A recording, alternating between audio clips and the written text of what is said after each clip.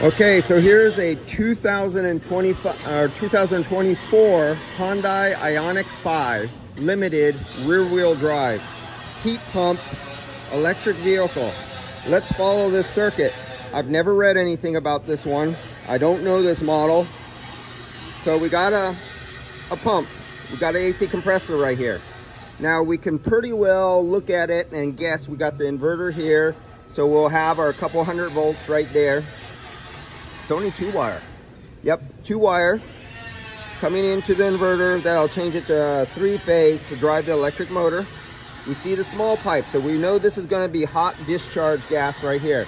We got the large pipe, so we know this is going to be our suction line come here.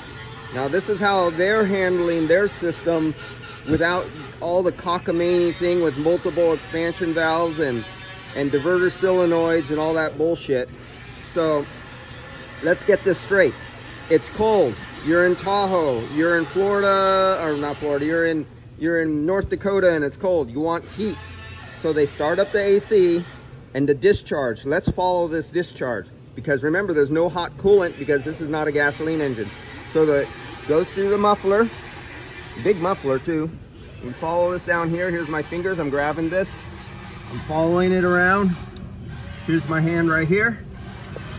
We're coming up here and we're going into the dash. And you go, yeah, no big deal. They all go into the dash. But what do you see?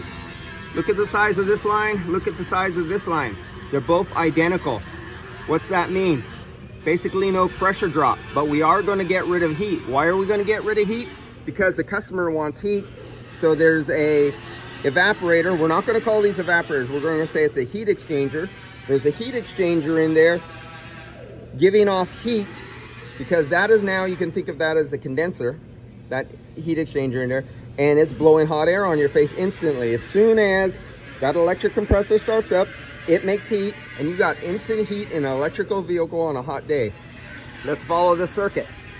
We're coming back under here. Let's follow this. Come on, come on, where are we going? Look what we're coming to. Plate heat exchanger. Let's follow this circuit, keep following it. It goes underneath, and I think it just zips around. See that little bolt right there? The pipe just goes around and comes out, and it goes in to there. So that hot gas will be going in this direction through every other one of these little plates. What do you see here? Coolant, glycol, coolant, glycol.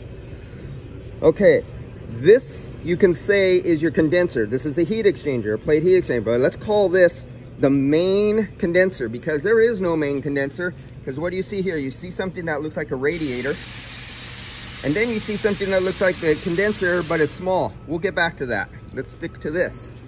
So pretend this is your main condenser that's in the front of your car. What do you see sticking off the side of it?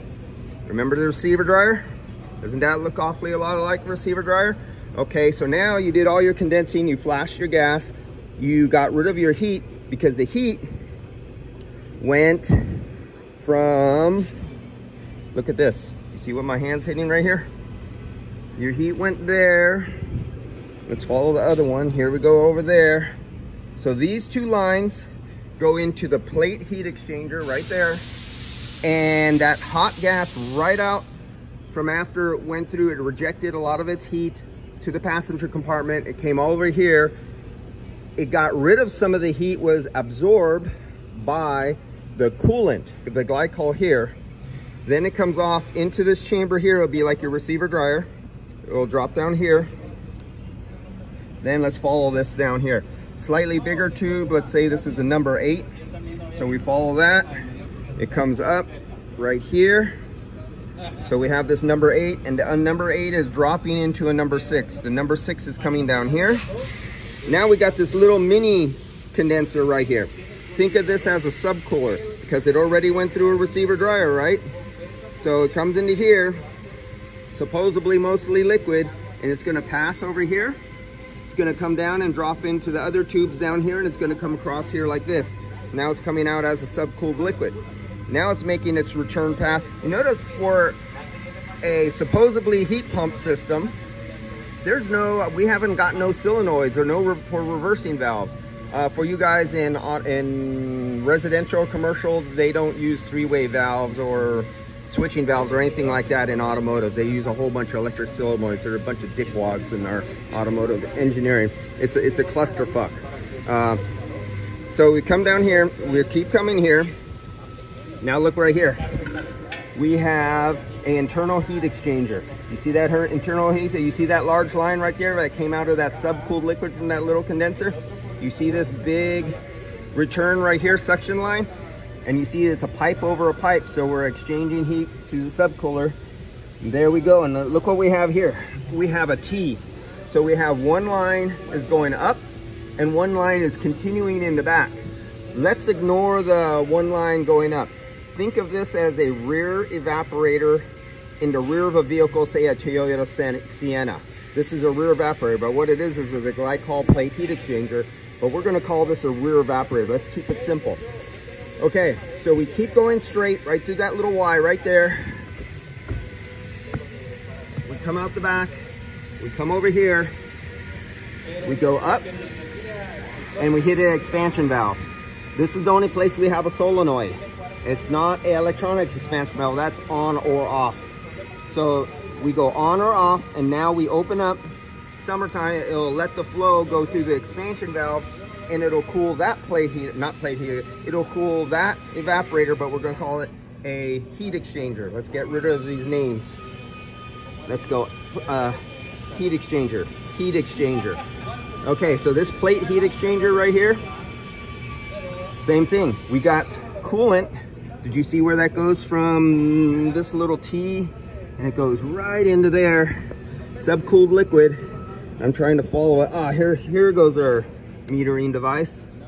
Okay, now I think my hands might be on. I'm seeing how big this is. That big control solenoid.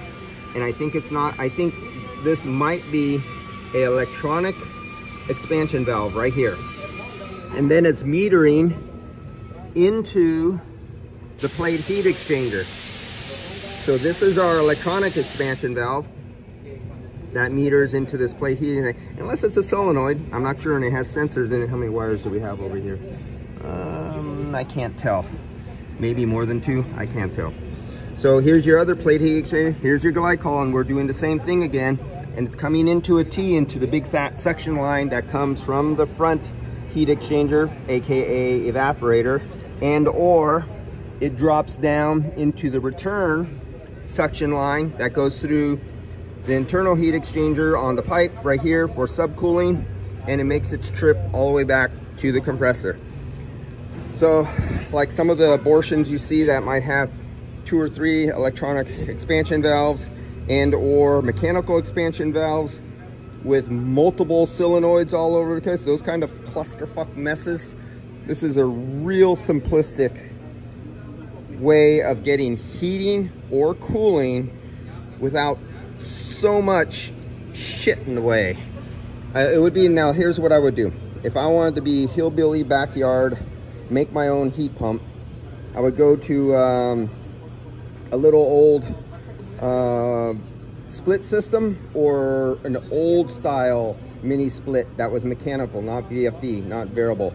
And you get the 3-way valve out of it, and you do your own piping here, and you can do your own 3-way single valve by a simple 12 volts or 24 volt solenoid. You could get 12 ones, so you can convert it, and do the hot gas switching using a regular solenoid, and you can even have it going off to a hot plate.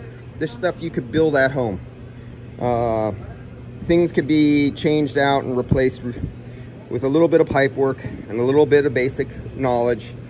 But yeah, I wonder what the price of that sucker is. But that's how this works. That's how this simple system. This is a very, very simple system. This is one of the simplest, easiest to get to heat pump systems that I've seen so far. All right, I'll see you guys later.